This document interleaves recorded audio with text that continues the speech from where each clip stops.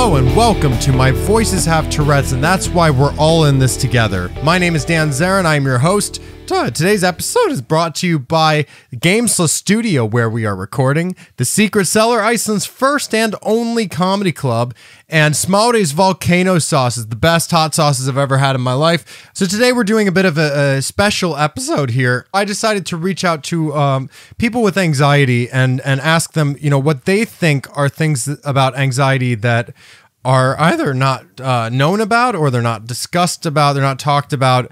And basically I brought my friend Þórhallur, who was in the episode number 4, Anxiety. He is going to talk about, I'm going to read all these responses over to him, and he is going to answer them based on his, or talk about them based on your experiences. Yeah, sure. How anxious were those people when you just came up to them and asked them about anxiety? Well, that's the thing. I just walked up to them in person. And I was like, "Tell me about your anxiety right now. Tell me about it right now." So it's like, and just so you know, if you don't answer correctly, your grandfather will pass away. Yeah, that's basically how anxiety works.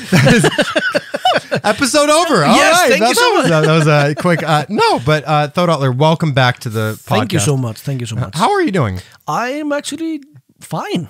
Doing well? Yeah, I'm not in a panic attack at the moment. Have you had any moments of anxiety lately? Every moment of my life. I love when people say that they're deathly afraid of dying because of anxiety, and no pun intended, of course. Of course not. No, that's the thing about anxiety. It's just that constant freak out moment. Yeah. I mean, it's always lingering there. The anxiety is always there. You know of it. But sometimes you can kind of ignore it, but it's always there.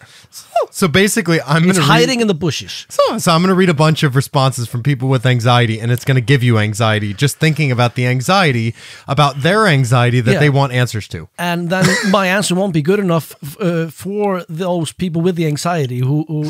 So like I'm probably going to do more bad than good. Right. Yeah, that's what I feel now in my anxiety. All right. Well, let's give it one thing about anxiety is you overthink things. This is very true. Yeah. As a person with anxiety myself, yes, I definitely agree with that. Yes.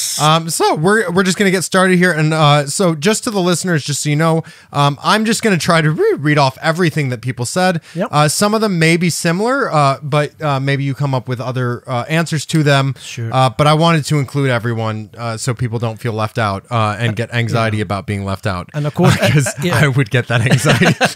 And of course, everybody's experience is different. So I might not have experienced the same thing as other people with anxiety, but I'll just try to answer it from my point of view. This is just based on your experiences personally. Yeah. Okay, so the first one is that anxiety is nothing to be afraid of or afraid about.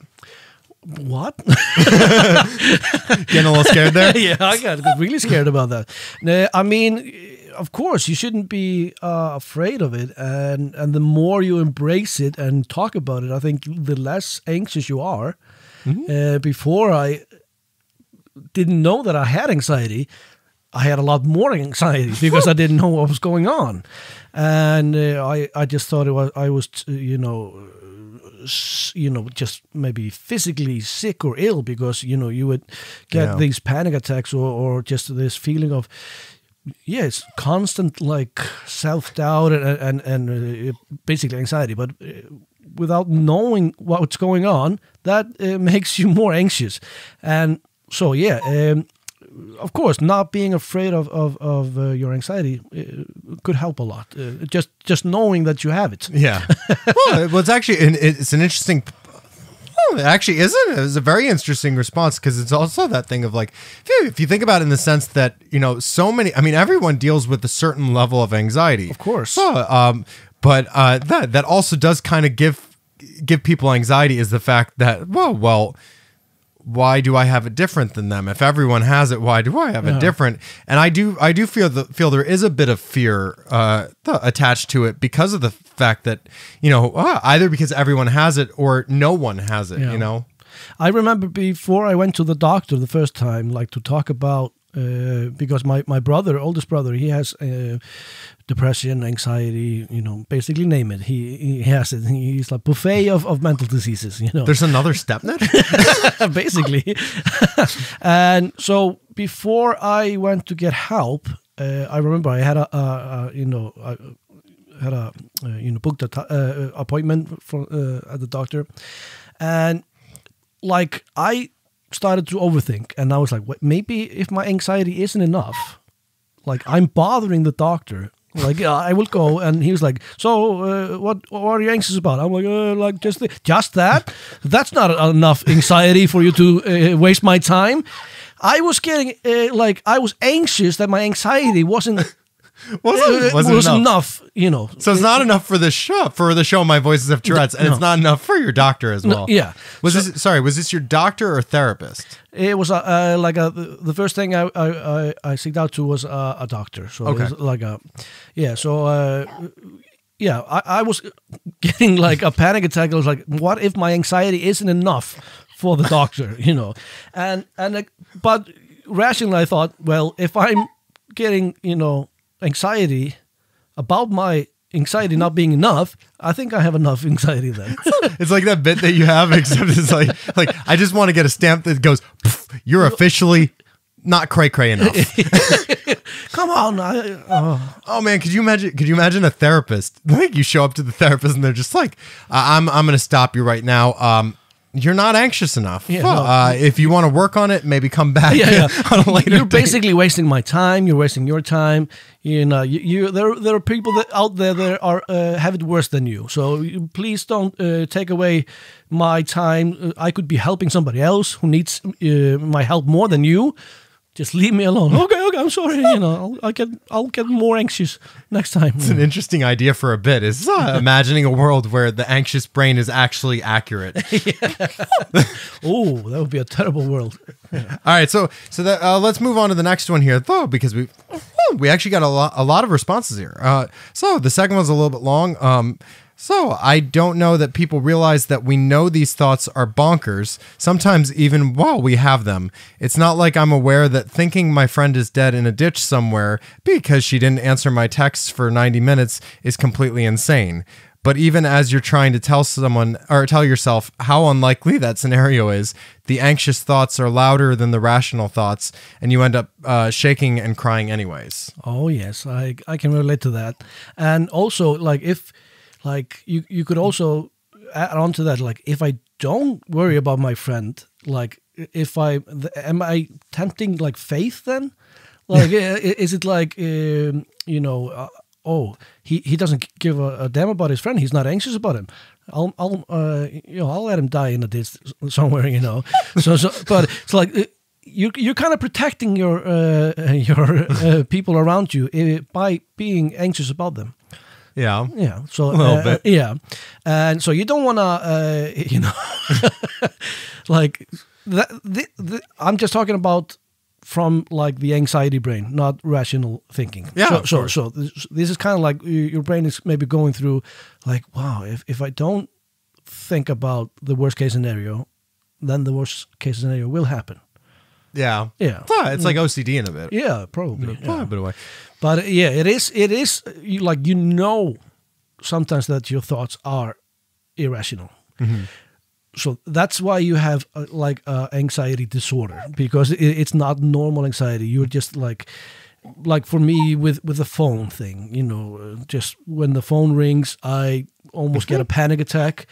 But rationally, I just think this is just a phone call. It doesn't always have to be bad, or it doesn't have to be bad even though somebody's calling you. Right. But in my inner system, it's like high alert, danger, somebody calling. That must be that everybody you know and everybody you have met in your life are dead.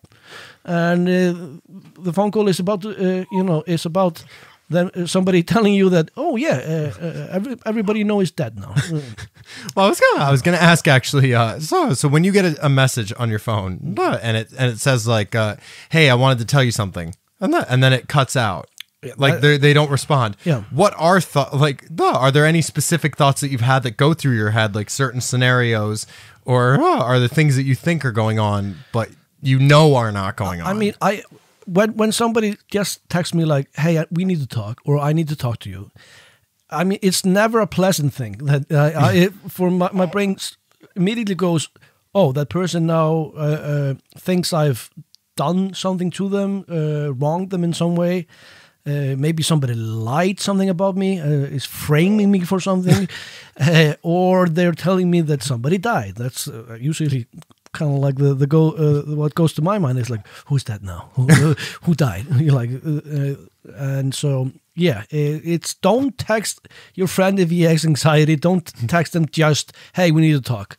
Do a smiley face after, just a smiley face. Then I know, oh, the person wants to talk to me. It's something good. Okay, real quick, because you brought up the idea of imagining that it might be someone who has died. I get so much anxiety just thinking about the thought of someone calling me to tell, or not even just me, calling someone to tell them that someone has died. How do you do that over the phone? I mean, think about it. Like if someone's died and you're calling like a loved one or a friend, and you're just like, first of all, how do you start? Like, "Hey, I need to talk to you. There's something I need to tell you." Hey. You can't see what's going on their end. No. What if they're at a birthday party and you just forgot to give them enough time to be like, "Oh, I have time." Yeah. No, I just need to talk to you now. Yeah. Unfortunately, this has happened, and then the person has to be like, "Sorry, little Timmy, I gotta leave your birthday party because I'm about to go cry." Yeah. I mean, I think I would actually just like send a message before I call, like, "Hey, prepare. I'm going to call you with bad news. Are you ready to receive this bad news? Are you like sitting down? Are you alone? Or, like, can you handle this now?" So yeah, it would actually be good to get like a warning before. But not everyone has the rational anxiety that you have. No. So your anxiety is rational. Yeah. You're at least thinking about everyone. You're making sure that they're taken care of by being completely terrified about their well-being. Yeah.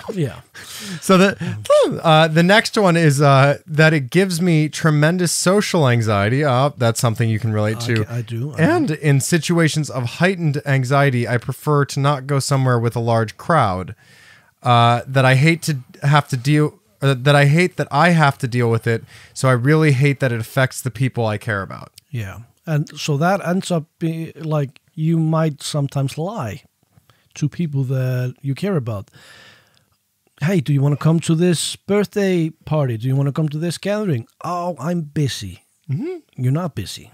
You're just anxious about meeting a lot of new people or just meeting a lot of people. Mm-hmm.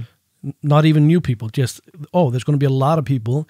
Because when you have social anxiety, meeting people is work. Mm-hmm. It drains your energy. And so you might like, okay, what situation am I getting into? Is there a place I can go and just for a breather? Right. Can I leave? Can I, how is this going to be? Is it a type of situation I have to talk to everybody, or can I? Is there a safe zone somewhere? So a little safe space in the back. Yeah. Like if you're about to have a panic attack, have a panic room. Have a panic room in every party. Panic space. Panic space. Panic space. Yes. We've got to make that a thing. I know. At concerts, venues, they've got to have a panic space. A little space for you to have your panic attack in the back. And like sometimes I get so overwhelmed, I just leave and I don't even say goodbye to people because they might try to stop me. So I I just sneak out, Yeah. And so I've noticed that a couple times. It would be a party. Like, I'll be like, "Hey, where'd Þórhallur go?" And then I send you a message. "Hey, where are you at?" Yeah. "I'm at home." Yeah. Oh. How? When did you go? How'd you leave? I'm like a ninja. You're an anxiety ninja. Yeah, that only leaves parties. Like the ninja kind of tries to smuggle in somewhere. This ninja is going out. We got to do like the RuPaul Eliza Schlesinger thing. Yeah. And just every once in a while we say something and we go, hashtag that thing. Yeah. So hashtag anxiety ninja. Yep, anxiety ninja. That's good. We're gonna have to make that. Yep. Yeah. I love the idea though of the panic space. Yeah. What was it? Panic space. Panic zone or panic space. Panic space. Panic zone, and having like a waitress for you or a waiter just come over. Sir, you appear to be having a panic attack. Would you like a water? I would like for you not to talk to me. Yeah, exactly. Is there a difference between going to, for you at least, is there a difference between going to, let's say, a bar or a concert? Are you less likely to be anxious at a concert? So at a concert, I probably won't have to deal with talking to a lot of people. There's going to be music going on. Right. But it is going to be crowded and like so that kind of brings up the anxiety. It's just like, oh, you kind of feel like you're trapped, or I can't leave, there's so many people here. But so it's kind of like a little bit of different anxiety. Right. So it's like, oh, it's just going to be so crowded and like everybody in your face and everything. But you don't have to worry about the social situation of small talk, the horrific small talk. But so like, oh, I'm going to a party. I have to do the small talk to everybody. I'm gonna say something stupid, and they're gonna think I'm dumb, and they're all gonna hate me, and so yeah. Well, what would you say would be the difference then between? Because maybe a concert would be more of a claustrophobic type of situation. Yeah. People that are afraid of being in small, those types of situations, or being in really cramped spaces, things like that. Do you have any issues with that, or is your anxiety more the social aspect in those situations? For me, it's harder with the small talk and the interactive kind of. So this is very difficult for you, what we're doing right now? No, because I know you, and we've known each other for a long time. So it gets easier after the more you know people and the more you hang out with them and everything. Right. But I mean, and if it gets bad, I will just sneak out. Yeah. So if you're gonna ask a question and no answer comes, then I'm already gone. I just I'll look down at my notes, see the next question, and then be like, so the next one is, Þórhallur, where'd you go? The chair is just spinning. Anxiety ninja. like Wile E. Coyote. Yeah. Meep. That's where did he go? Roadrunner. Oh, just the room next door. So the next one is that if you see me in a corner working on controlled breathing, I'm fine. Just trying to bring myself back to a good spot. Yeah, and sometimes you really do need just to be alone. Sometimes people that don't understand social anxiety, people having social anxiety, but people that are really in the opposite, extroverts, they will like, oh, that person is feeling bad. I want to go and help that person, and I want to go and help them so much. I'm going to be in their face, and I'm going to hug them, and I'm going to like, hey, and they will drain the rest of your energy. The little one, you're recharging. You're charging, kind of getting your energy back, and that person comes and take the rest and drains you. So sometimes it's best to kind of leave people alone. Have you ever had those moments? Like, have you ever had a panic attack, or like almost had a panic attack, like been on the verge of it, and then you're like just about to get yourself calm, and someone says, "Hey, Þórhallur, how are you?" And then it just sets it off. Yeah, yes, that's happened many times. Especially like sometimes, maybe I'm not, maybe not getting like a panic attack, but I just need a little. Like at the Secret Cellar, we're doing shows, and then like all the comedians are sitting together, and all the audience is sitting over there. Sometimes, you probably know it, sometimes I'm in one corner just by myself. Oh, yeah. Yeah. And that's just because I need to kind of get some of the energy back again, because it takes work to be talking to people. And then people like come to me, hey, come sit with us. Hey, join us. I'm like, no. I just need a little break. I just need a little break. Þórhallur, come join us. I'm at the same table as you. Yeah. You're 5 tables over. Hey, we're all in the same space here. Why do you need me to be next to you? These are phenomenal responses, by the way. I really like these. I mean yours as well, but yeah. I'm just saying like the ones that. Oh, I thought you were complimenting me. I was yes, like, well, I am complimenting you. I thought maybe I'm not doing such of a bad job. No, you're doing a great job. The next one is that anxiety doesn't affect my ability to. Oh, this is a phenomenal one. No, I've thought about this so many times. Yep. That my anxiety doesn't affect my ability to be functional or responsible. It just sometimes makes it a bit of a challenge. Yeah, that's so true. And you might need to do things a little bit differently than other people. I think, again, with that, you might maybe need some alone time. Or like, oh, we're all in this together. You know, you're like now, like the name of the episode. Yeah. And so like at work, okay, there's a problem or you know, let's just all do this as a group project. Oh, could I maybe just do this by myself? You know, I'm actually not going to accomplish much in a group at this moment, at least, you know. So sometimes you really just have to let people that have anxiety and everything. Sometimes we just need to be alone for a little bit. Yeah, but you do have some strategies for overcoming certain situations. So, like, I mean, of course, you know, there are certain situations. Well, like you know, using the phone for example, and we talked about in episode 4, anxiety, where we were talking about phone calls, and you were talking about how video calls are okay because you can see the person, but doing an audio call, for some reason, it's better. Are there any other like kind of backdoor routes or like kind of strategic moves that you've picked up over the years that have worked specifically for you to help with any specific moments, make it easier for you? Yeah, I'm not sure if I might do something that I don't even realize myself. So I'm not thinking about anything, remembering anything right now. A bit like, except the thing, I don't know why it works, but video calls, you're like, that's better because I see the person, but that's not. Doesn't mean that I like video calls. I prefer just like send me a text, you know, because it's always about, for me especially, is saying the wrong thing, right? Sounding stupid. So I like texting. I can go over the text like, okay, this is the right response. I want to. So I don't know. That's why we use a humor a lot. You know, you just like, maybe to give myself a little bit of a time to think, I do something funny first, but then I'm thinking about the real response at the same time. Like, put something funny out there, and people are like, "Oh, you're so silly," and then I just like, okay, now I have a real answer.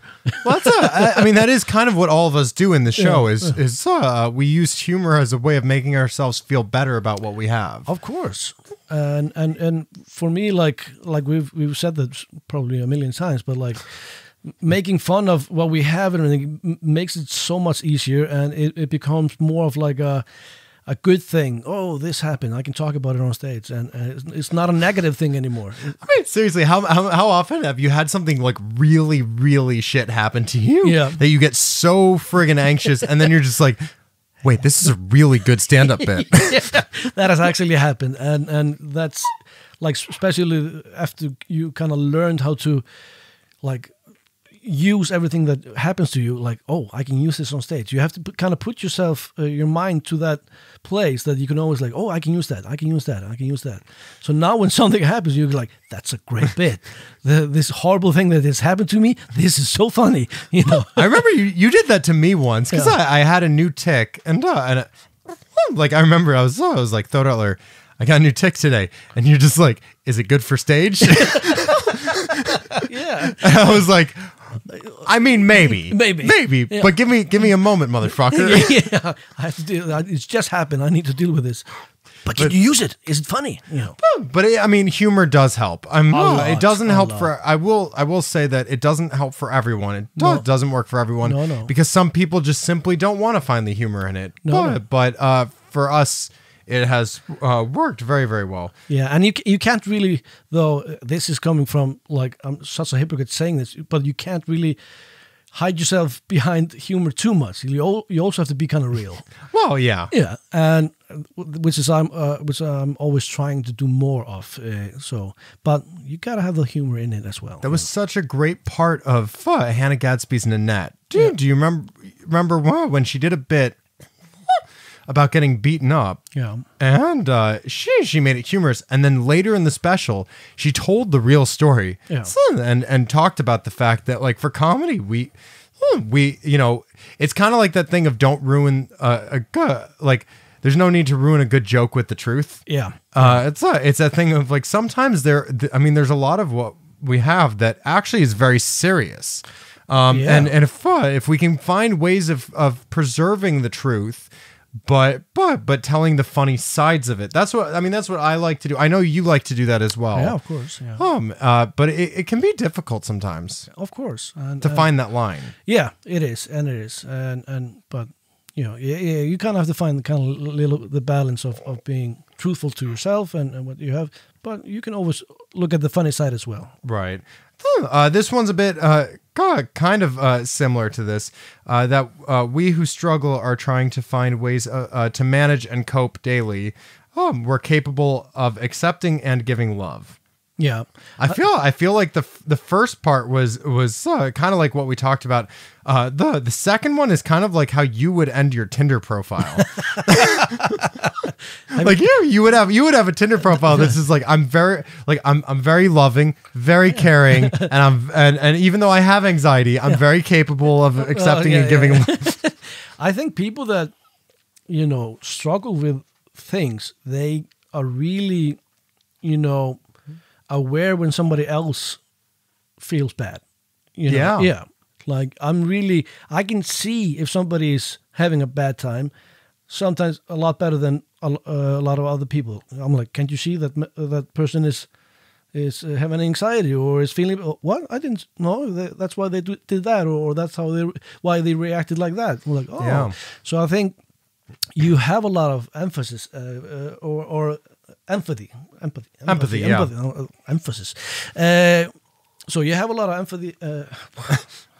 You cut that out. Yeah. Would you like to try it one more time with your Icelandic accent? Empathy. Yeah, see, there it was. Yeah, yes. I've noticed sometimes that is a trick that works for Icelanders. Yeah. Because Icelanders get so used to Americanizing their accent. Yeah. And then you get lost in something, and you're like, oh, I have to go back to the roots. Empathy. Yes. Empathy.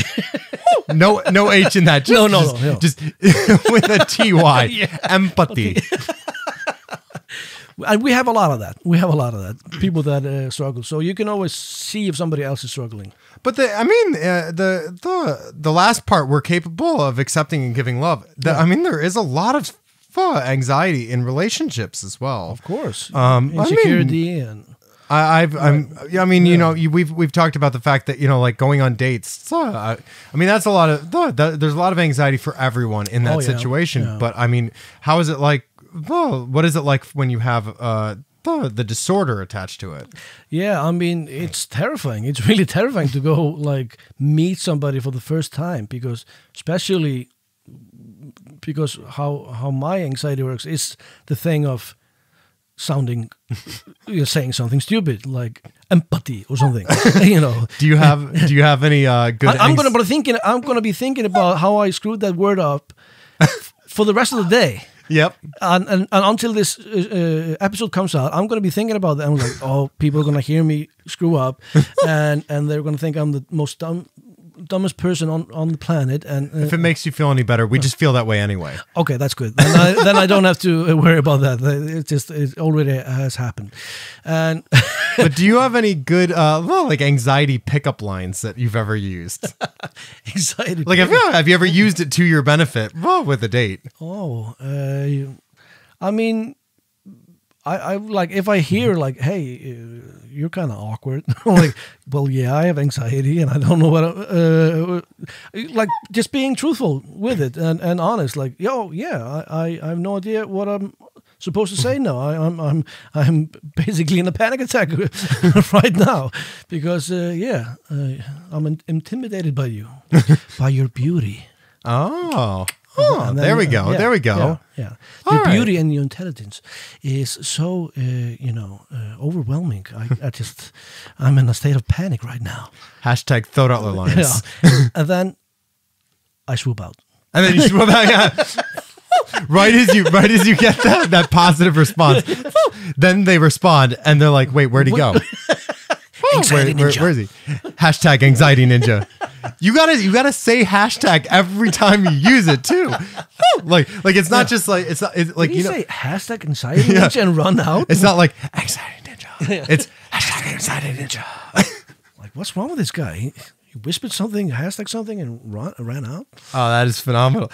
This next one actually would be great to talk to Hannah about, because it relates to her a lot. But someone said, I pee 5 times before I leave the house.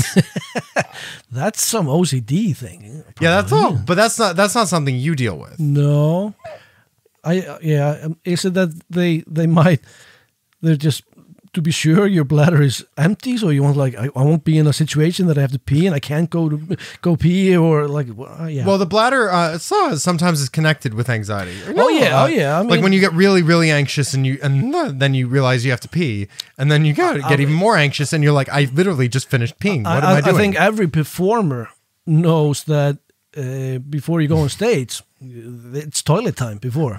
Well, I've noticed something interesting about that. It's that I've noticed it's half and half. Some people have to pee and some people have to poop. Yep. And some people really I've had nights where I'm just like, I'm not even sure I can hold this in. No. I mean, once you turn 30, you start being really afraid of the fact that I don't know if I can hold this in much longer. You can't trust anything after 30.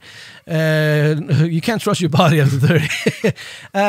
And it's I don't know. There's a good word for this in Icelandic, and I don't know how to basically. Of course, there's a word in Icelandic. It's called stressskita.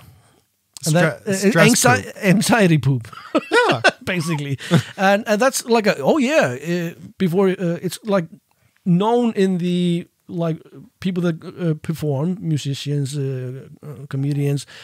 They're like, oh, you have to go on stage in 5 minutes. All right, toilet time, and stressskita, anxiety poop. I remember. I know, and that's not a solid. That's not a. That's an explosion going on. How many comedians have you known where like right before they go on stage, like maybe like 20 minutes before, you see them go to the bathroom, and you're like, okay, I'm gonna avoid that bathroom for a little bit. I don't know if I'm telling any secrets here, but Carmela. Yeah. Not the number 2, but the number 1. I remember because sometimes, usually we would stand in the back. And she would be talking to me. She had a bit about this. Yeah, she actually talked about this on stage. So I'm not spilling any secrets here, but she pees 10 times in 1 minute before she goes on stage. In 1 minute. I was going to say that's actually quite impressive. Yeah, but maybe in 5, 6, 7 minutes before she goes on stage, she goes 5 times just to pee. She's like a dog marking the space. I don't know if you own dogs, they always pee a little bit over it, just like a little squirt. And she can't be peeing that much, that many times. So it goes in. And you've actually introduced her on stage, and she's like, I'm peeing. It's like the sneaky pee. Yeah, it's the sneaky pee. Hashtag sneaky pee. We gotta do this. Yeah.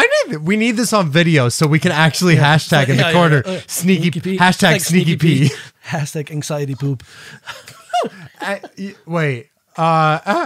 Anxious poop. No. We'll figure something out. No, I can't think of anything at the moment. The next one, though, but that was a very, very good comment there.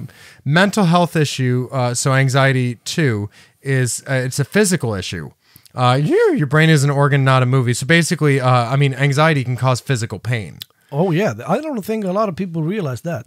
And a lot of people, when they get their first panic attack, they actually think they are getting a heart attack. Oh, very, very common reaction. So people call an ambulance and they go to the hospital like, I'm having a heart attack. And they were like, no, there's nothing wrong with your heart. Oh, it was a panic attack. I remember the first time I had a real panic attack. I felt cold. It just came over me, this cold feeling, and really, and I felt like it was such surreal, almost like, and I just thought, this is it. I'm just dying. I'm like, this is there's something happening inside of me. It's not supposed to be happening, and I'm probably just dying, sudden death. Yeah.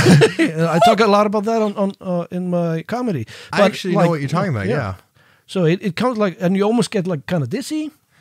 Yeah. And you like feel really cold inside, like chills. Yeah, and just like it's like a feeling you can't really describe. It's like a feeling of reality kind of changes, and you're like, it's kind of like a surreal. Like you're like, what's going on? And you're like, okay, I'm probably just dying. So, is it for you the same as me? Is it like the feeling that your body becomes hollow? Almost, like your body becomes hollow, and you get like this.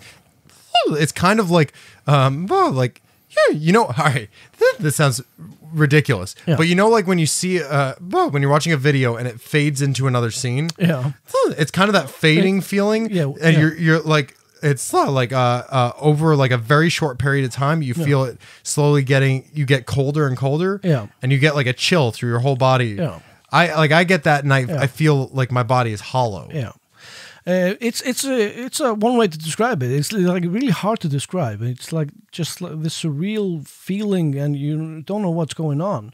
And like I mentioned, my brother earlier, and we used to live together. And I remember once he came out of his bedroom, and he was having a panic attack, and he was like, I am.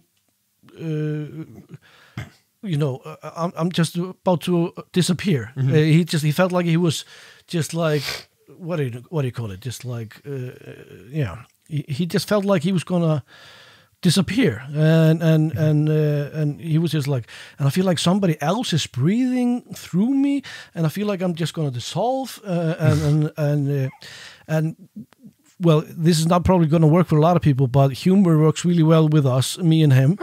And so we had a cat at the time, and I was always like talking for the cat. So the cat had his own voice, and the cat had his own like opinions on things and everything. So he came out in kind of like a panic attack. He was like, I feel like I'm, just floating away in the atmosphere. I'm dissolving. And I said, oh, really? And what does the cat say about that? And he just burst out laughing, and it just snapped him out of the kind of panic. This is not going to work for a lot of people, but it worked for him. Well, actually, sorry to cut you off, but because this is a phenomenal phenomenon that like I always talk about the distractions. Yeah. And that's what it is. It's a humor distraction. Because that is, and it's actually a trick. I don't know if I told you this, but that's a trick I learned from working at a bar. There was one night where your brother was there really drunk. No, okay. No, and he was like, I'm disappearing. And no, there was a night where I was working at a bar, and there was an older guy, probably in late 50s or 60s, and he was so drunk that he had to be helped up and everything. And I remember my manager at the time and I were helping him up, and we sat him down on a bench, and then I just watched my manager at the time. He just went over and he just started having a conversation with him and tried to distract him from while he was waiting for the cab. Like he would just be like, where are you from, by the way? Just light conversation. The guy would answer, and he'd be like, have you checked out the Golden Circle yet? You got around the country yet? Because the guy was not Icelandic. He was just a tourist. And as soon as the cab got there, like this guy just went from freaking out about being so drunk that he was falling on his ass to being like, I'm gonna go back to the Airbnb, and I'm gonna take care of this. I'm gonna sleep it off. Like he felt so much better, and that's the power of a distraction. It really works. I mean, maybe not always with humor, but just like a conversation and questions or something like that. But and now that became like the go-to kind of word or just the sentence. When my brother was like, "Oh," I was always like, "Yeah, and what does the cat say about that?" And he's like, "You get me every time with a cat. Why does that always work?" I'm like, "It just but again, with getting this panic attack, the feeling of like, oh, I'm dying. Now, when you know it's a panic attack, a lot easier. When you feel this is about maybe to start happening, oh, it's a panic attack happening now, and you kind of know what's going on. It's like, okay, this is going to take a few seconds. It's going to take a few moments, and it'll pass. Right. When this is first happening, you're like, what's happening? What's happening? And that makes you even worse. And of course, the anxiety gets even more because you don't know what's happening. So it's just a vicious cycle. So just knowing what's going on and it helps so much. It helps so much. Okay, this is a bit of a loaded. It became a bit of a loaded response. But another thing I do want to ask you about and point out is about the physical pain. Yeah. Because there is also the pain from being so anxious that you get stomach pain. Oh yeah. Yeah. Because what I love about the fact that I mean, you brought this up to me at one point because I get physical pain from OCD. Yeah. And we've talked about the similarities about that. And I've noticed that some of your pain that you get, like when you get the stomach pain, I think it's similar to the pain I get with OCD. Yeah. I remember many times when I was younger, being woken up, you have to go to school, and I would just like, no, I actually think I'm sick. I'm about to, throw up. Right. And I actually just thought, like thinking back, I was just anxious to go to school and have to go meet people, and do I have to go up and answer questions in front of the whole class, and you just So I was like almost every morning I was like I had no appetite. Right. I just felt like I had to, and often I stayed home because my mom just saw, he's obviously has the flu or something. No, it's just a panic attack. So it really can be a physical pain. Yeah. I once went to I got a massage. Yeah. And I only did it once because I was always like overthinking it. Right. But my shoulders were so bad I just had to go. And so the masseuse starts to hashtag masseuse. masseuse, and she was asking me like, so what are you in physical labor or like do you do some hard work? I'm like, no. I'm a comedian. Like I hold a microphone sometimes, and it's like, and she was like, are you in a stressful job or like do you a lot of physical activity? Do you have to hold like no, why? Because you're so tense. You're so tense, and like I've never like your whole like body. I was like, well, I do have anxiety. It's like yes. So she's like, you have been for years. You've just been like, what would you call it? Just like. You're all tense or like really really tense up. You're just like you're never really relaxed. Your whole body is always just like and that sits in your muscles and everything. So I was just like but then the masseuse goes just relax, and you're just like, okay, I'm gonna relax. I'm gonna try. No, she was always like, relax. I was like, I am. No, you're not. I was like, Have you ever gotten like more anxiety when they tell you to relax? Oh, that's the worst. Because you're trying so hard to relax, and then you realize you're not relaxing. I think that's just like saying somebody who's angry, hey, calm down. That's not gonna help at all. Or just stop being anxious. Stop being angry. Stop being anxious. It always makes things worse. Yeah. So the next comment is actually a bit of like. I don't know. It's a bit of a debatable statement. It does involve science. Okay. But I mean, this has not done anything for me, for example. But anxiety can be reduced with walking or swimming in the sunshine and eating nuts and green leafy vegetables. All right. I think it could help some people. Mm-hmm. And I think this... I mean, if this person that has anxiety who wrote this has anxiety, and it works for them, then all these are from people. With anxiety. Okay, then awesome. You just have to find. It's not going to work for everybody, I think. But whatever works for you is, of course, go for it. But this might be something that somebody who doesn't have anxiety is like, just go and talking to somebody with depression, for example. People with depression hear all the time, just, go out, look at the sunshine, get some, fresh air, go for a walk. Well, if I have depression or anxiety, that's stopping me from doing that. I'm not going to do that. It's not going to help. But you with activities and good diet and everything, it can help the balance of your chemicals and everything. Yeah. So of course it's not a bad thing, but sometimes some people just physically can't do that. You just you can't really make yourself go out and walk, or you're just too anxious to go out and face the world. And it's so hard to explain why you're not doing it. Yeah, you can't really explain it to anybody who has never experienced it. It's like talking to someone with depression and being like, "Why won't you just get up and go for a walk?" Yeah. I can't move.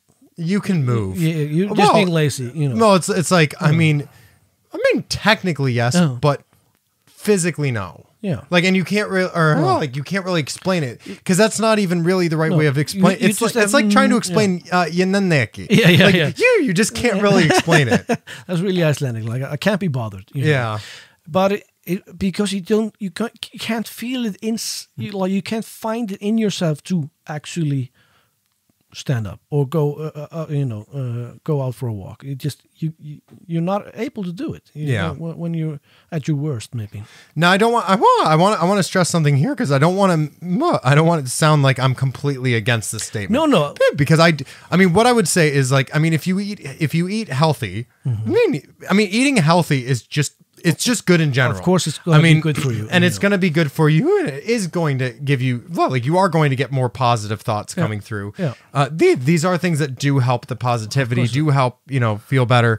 I would just say that for people that, like for people thinking that this is just going to be the magic pill type thing and just solve everything, you have to work on other things as well. You can't just change your diet and exercise. This might help with maybe at least from my experience. Yeah, we're just talking about our own experience. Of course, we're not doctors. We're not, you shouldn't, take every word we say just as like the truth. This is just our experience. But I think this could help with maybe milder anxiety. Like you kind of feel, okay, I'll just go out for a walk, clear my mind. If you can actually do that, please do that. But with like severe anxiety and anything, that's an interesting. All right, this isn't one of the comments, but I kind of want to bring this up because it is something I've noticed is very interesting.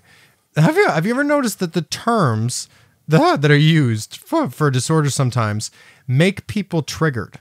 Like, for example, like, because you refer to it as people with mild anxiety. Yeah. That does not mean that someone's anxiety does not matter. I kind of really want to point this out because, I was guilty of this when I was younger. Yeah. So as if, like, for example, if I had depression, or I had depression, I have depression, and like if I went to a therapist and they told me, so your depression's actually pretty mild. Yeah. In my head, I go, no, it's not. It's pretty fucking severe. I'm on the edge of suicide every day. Why are you telling me that it's mild? Yeah. But the thing that is very interesting about this, and I'm going to ask you a question about this in a second, is when you refer to something as being mild, or you refer to something as being severe, my experience is that's not really a way of saying that you have it good or you have it worse. No, it's just you have different symptoms of it. Yeah. That's so true. That's a really good point. And I was not in all saying that just mild. Then you. No, I just thought it was an interesting point. Yeah. You're not allowed to feel bad about that, or it's just mild. But it is. Of course, it's different how extreme your anxiety is or anything. So. Yeah, I think it's a really good point that you made here. Yeah, because it's like the difference between dissociative identity disorder and mild dissociation. Yeah, I mean, both involve dissociation, but one of them doesn't involve more like closer to schizophrenia or multiple personalities. You know, mild dissociation is just the basic level of it, but it doesn't mean that it's you know, any better or worse. No, there are. It's just different. Basically, what I was saying, if you're having a panic attack and feel like you're dying, some green leaves are not going to help you. Yeah, or if you're just like having, if you're just I'll go for a walk.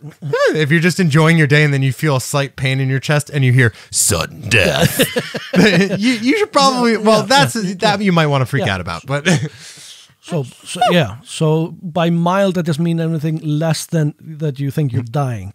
Yeah, and it's a wrong word to use. Is mild. I will never use it again. Actually.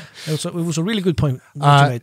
But we're both gonna love this next one. So someone actually just sent me a meme, and it's from the show Rick and Morty of Mr. Meeseek saying existence is pain.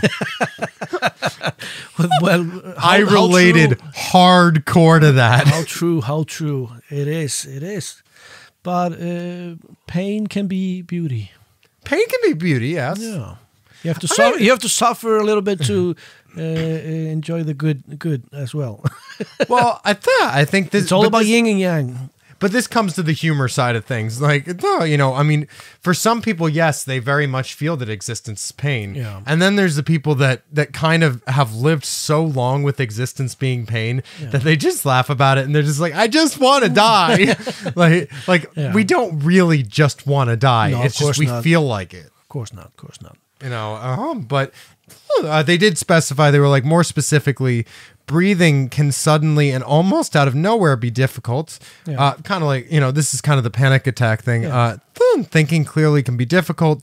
Tremors can come out of nowhere, followed by extreme discomfort. Yeah. That's basically explaining a panic attack. But to change this up, though, because we already discussed panic attacks, I remember I talked to you once. You actually helped me through an attack that I had that was not a panic attack, but it was a fear-based attack.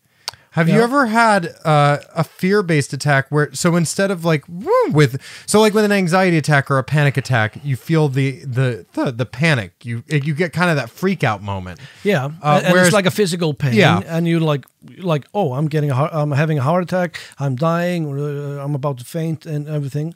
So that's kind of like more of the panic attack, right? But you were talking about a the different fear-based, the fear-based one. So I've only had this once in my life. But it was out of nowhere. I got the same feelings as a panic attack, like the same physical feeling, the same toughness of breath, but I was afraid. Yeah. And I didn't know what I was afraid of. I wasn't like panicking or I wasn't anxious, but I mean, to an extent, you know, but it was like, it kind of felt like I was instantly put in a horror movie. Oh yeah. And I was afraid of something, but I didn't know what I was afraid of. Yeah. Have you ever had that? The only time I can kind of relate to what you're saying is actually when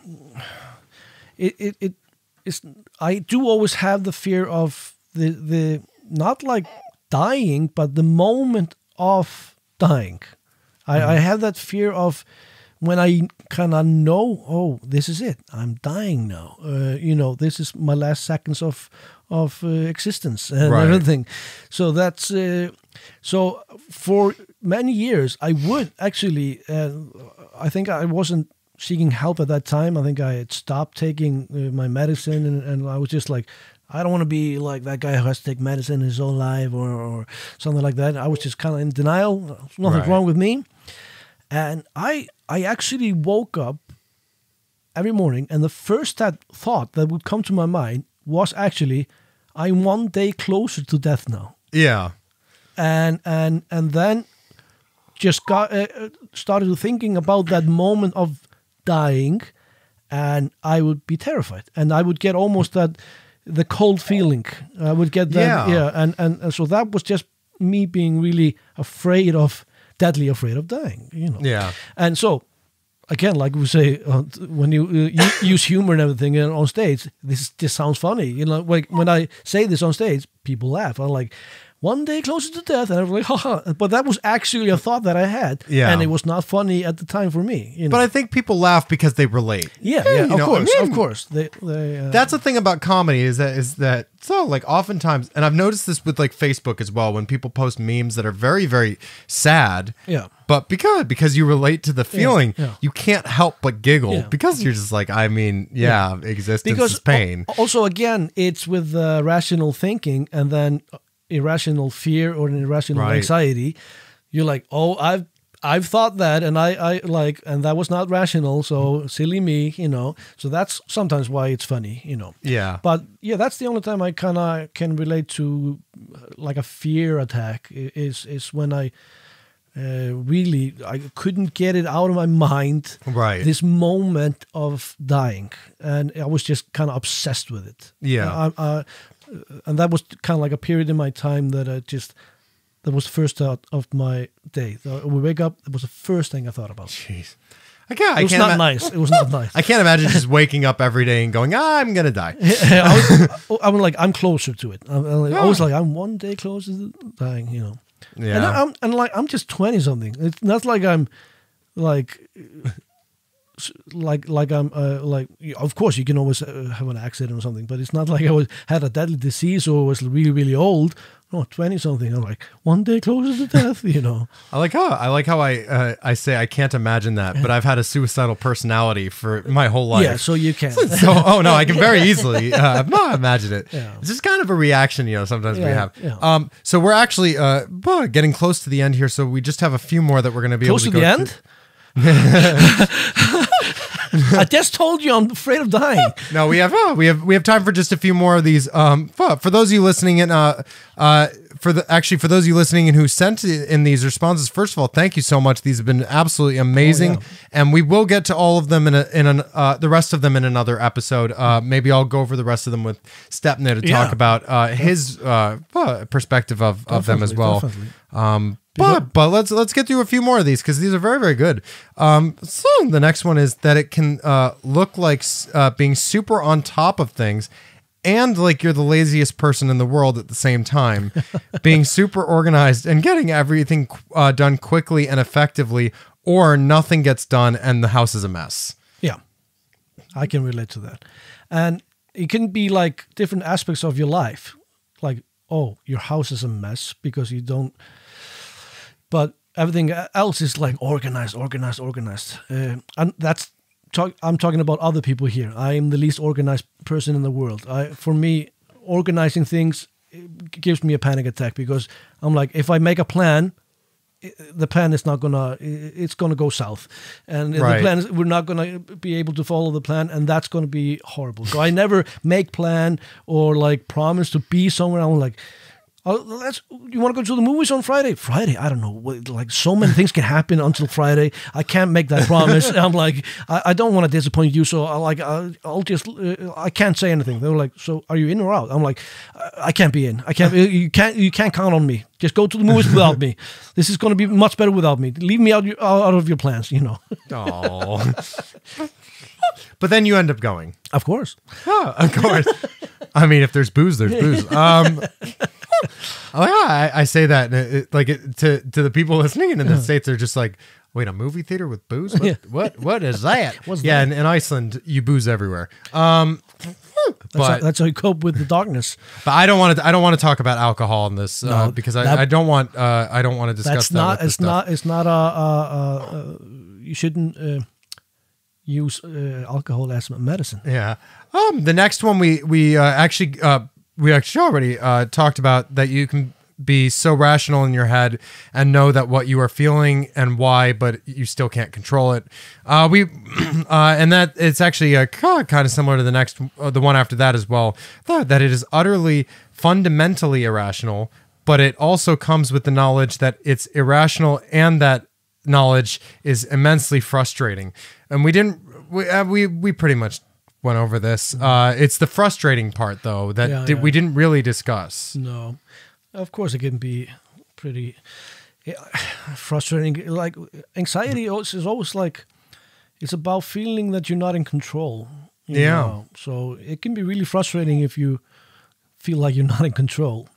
And that's also like the question before, like with people organizing, and they while organizing them, they feel like they're kind of in control. And yeah, so this next one's actually very interesting. This is one that's been discussed a lot with Tourette syndrome as well. It can present as overstimulation or rage, especially postpartum. Yeah. People with anxiety can often, react to some situation with like anger, and I think especially with people that you really trust and people around you, you kind of let your guard down, and sometimes you can be really angry towards maybe somebody, family member or good friend, and they didn't really do anything, and you just like, yeah, I just kind of trusted you to handle this. I just put everything out when around you. So sometimes the people that are kind of closer to you and your best people, they want the best for you. They sometimes have to suffer a little bit, some little anger, and then you just like, I'm so sorry. It was nothing personal. It's not against you. I just had to get this out. Yeah, that actually goes into the next. These are actually quite connected here. We're gonna do 3 more, and then we're gonna end for today. Mostly because the third one is I just love this comment. Okay. But the one that's actually related to was that quote unquote just going out to meet your friends is simply sometimes not at all a viable option, since it can easily cause you more harm than good. Yeah, because you think, oh, I am in this kind of state now, I'm kind of vulnerable now, and I might up saying something stupid or be like offensive to my friends that are doing that. So you kind of like, okay, I'm going to take myself out of this situation so I won't snap at my friends, or something like that. So yeah, I think that's the next one we actually already talked about as well. But just to, because I want to read off everyone's responses, even if we discuss them already. I used to have bad panic attacks and anxiety attacks. You would be surprised on how talking to someone while in the middle of sorry, I got the words jumbled up here. I used to have bad panic and anxiety attacks, and you would be surprised how just talking to someone while in the middle of an attack can help calm you down. Yeah, I think that's a distraction thing. Yeah, that's the distraction thing. Yeah. But yeah, and just to reiterate on that is, if you like, for people that are trying to figure out how to help someone with a panic attack, just treat it like it is like talking to a drunk person. You just talk to them about something else. Just distract them from what they're going through. Just talk about a movie they really love. Talk about something that they've been wanting to do for a while. And even if they're just like, why are you doing this right now? You should just be like, I'm just curious. But it is like the fine line, because like I probably some people that are listening to this, but you earlier said leave people alone, but now you say, hey, distract them. I think it depends on the person. Right. It depends on the situation. Oh, it absolutely does. So it is a fine line. I know it can be kind of confusing, but I think you could actually just ask the person that is going like, hey, do you like want to be alone now? Yeah. I think they will just answer, yes, I need to be alone. Or they're like, no, I'm just, there's something going on. And then you're like, okay, maybe I'll need to try the distraction thing. That's a good point, and very, very good comment to come with. All right. So for the last one, I just love that someone actually put this. Even though it's very true. I'm not making fun of it. I just love this sentence. Okay. Because I've had this when I was younger. I can't pee if you enter the bathroom. Pee shyness. The pee shyness. Yeah. Hashtag pee shyness. We ended with a hashtag. Have you ever had that? I mean, I don't think it's like the most comfortable situation is like the men's bathroom. If you're not a man and have never been in a man's bathroom, we have these, urinals, and you have to stand pretty close to another man whilst peeing. So it's not the best situation, but I mean, we wouldn't vacation there. No. So I'm like, yeah, I think I've been in that situation, kind of like, okay, this is kind of difficult. I've been in that, like, okay, I can't actually pee, so I'm just like, I stand there for a little while, pretending to pee, and then I just go, and then that person goes out of the bathroom, and I go back in, like, now I can pee, You know what's fascinating thow? It's what's interesting. That's so silly though. No, you want to take it silly? I can take it fucking silly. Yeah. I mean, I know for a fact that there's a lot of reasons why men get anxious in the bathrooms. For example, there's actually a thing, and I don't think. I know some women know about this. Probably a lot of women know this, but guys do not stand next to each other when they pee in the bathroom. If there are 10 urinals, then like and there's two people in the bathroom, they'll use the ends.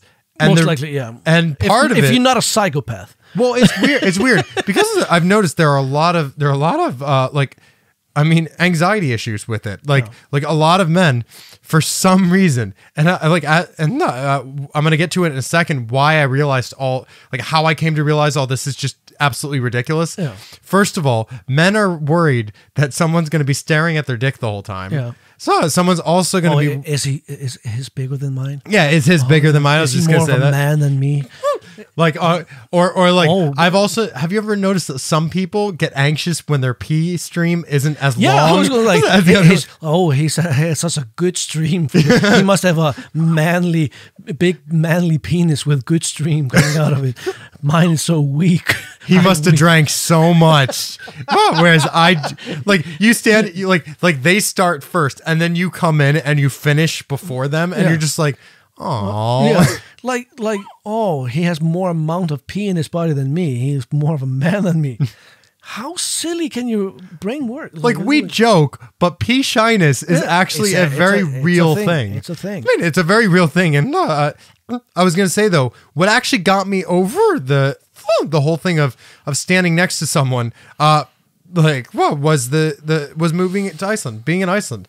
Because Icelanders, they don't give a fuck. They because in Iceland, the thing is to be very real about this. I mean, in America, when you go to the pools, swimming pools, or public places, everyone showers with their swimsuit on or something like that. Yeah. But in Iceland, you are required to be naked. You are required to shampoo. You're required to take a shower. Yeah. Like in the States, it's kind of a free-for-all. You might shower, you might not. But in Iceland, you have to shower naked and you have to be around people. Up until tourism started getting uncomfortable with this. Yeah. I mean, Icelanders just showered basically in one room, one open space. Yeah. So that's what got me. It's not the best. It's not the best for people with anxiety and everything. So, like swimming pools and everything, it's always been kind of like not the best kind of place for me. I don't feel really comfortable, so I rarely go to the swimming pools and everything. So it's not the best kind of environment. I almost get too comfortable at this point. Though, I've been in the bathrooms, like there will be 10 urinals, and there will be a guy standing at one, and I'll just go stand right next to him. And if it's in Iceland, I'll be like, "Yo, golden daginn, ja, hvað segir gott?" And then, you have a beautiful penis. But of course, it's Iceland, so I'll be like, "Wait, nay, Siggy, hey, how you doing?" Because it's Iceland, we all know each other. I had one thought though. I don't know if because maybe it's just me, or is it maybe something to do with anxiety? Because the pee shyness. Yeah. I thought, do you when you go to the toilet, you're peeing, do you pee straight into the water, just let it go there, or do you pee to the side to make less noise? Oh yeah, it depends. It depends. Yeah. Actually, it is a good point. I've noticed a lot of, especially men, that the less anxiety you have, the more free you are. You just go and it doesn't make a lot of it, just peeing in the and it splashes all over and just like when you're at a house party and you go to the bathroom, it's like you pee like on the side. Yeah, just to make less noise. And just like so it won't splash all over and everything, you know. Not to be gross about it, but every once in a while you see like a little stain on the porcelain, and you just try to clean it off with your pee. That's just being nice. That's just being courteous. Yeah. But so I was just wondering if it's just me, because I always piss like to the side. I pee to the side so it won't make as much noise. I'm being like, I don't want to be rude. I don't want to be like being too noisy with my pee. Well, now that I think about it, there is one thing I do that is ridiculous. You know how at a lot of toilets they have like a target. Yeah, like in the urinal, they'll have like a fly, or they'll have a sticker or a fly, sticker or something like that, and that's supposed to be where you pee to get like the ultimate streamer or whatever.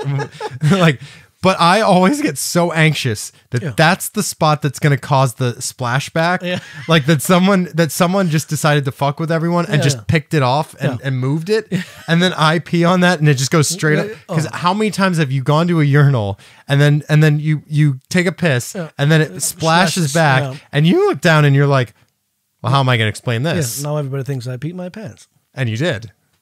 Technically. Yeah, technically, but not really, but technically. Yeah. So ricochet piss. Yeah. Hashtag ricochet piss. Exactly. We got to end on a hashtag, but so we are down to the end here.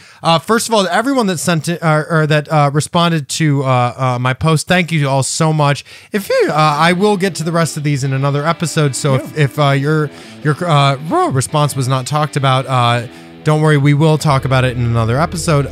If anyone has any other things send us that we didn't discuss about anxiety, please send them to info@mvhtshow.com. That's info@mvhtshow.com.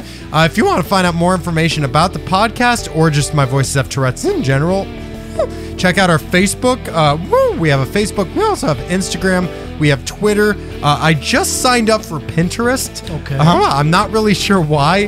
Why not? But I figured why not? Let's try it, see how it goes. So if you like Pinterest, check us out on Pinterest. Well, you can also find our website at mvhtshow.com. If you'd like to support the podcast, help us get video equipment. We really want to do this on video so we can, so people can see the tics that me and Elva have. Also, just to be visual, you know, it's very good to be visual. Most of us have really funny faces. Yeah, we have very funny faces. So this is going to be a lot more entertaining if you see our funny faces. Oh, absolutely. So if you want to help support getting the equipment, check out paypal.me/mvht show. That's paypal.me/mvht show. And also this episode though has been sponsored by Games with Studio, The Secret Cellar, Iceland's first and only comedy club, and Smári's Volcano Sauce. I mean, you've had the sauce. They're so good. So incredibly good. Check them out online. And we'll have links to everything that we've discussed in the description below or on our Facebook. You can check out there. Finally, if you're listening to this on Spotify or Apple Podcasts or any of that, we do ask that you please, if you like this, maybe kick back, send us a rating or a review. It's all about the algorithm, so it needs likes, it needs to be shared and everything. So it's help us. But if you and of course, you know, we do appreciate the 5-star, excellent, you know, amazing reviews. But if you do want to send us a 1-star review, we just want your honesty. We just want to know what you guys think of the podcast. Because honestly, I also would like to, you know, if there's something that you guys would like to be different, I'd like to try things out. I'll try something new. But just know that we do have anxiety and panic disorder. We will remember this for the rest of our lives. But we will love you either way. Other than that, Þórhallur, thank you so much for being on the podcast. Thanks for inviting me again. Yeah, and to those of you listening out, check out new episodes every Tuesday.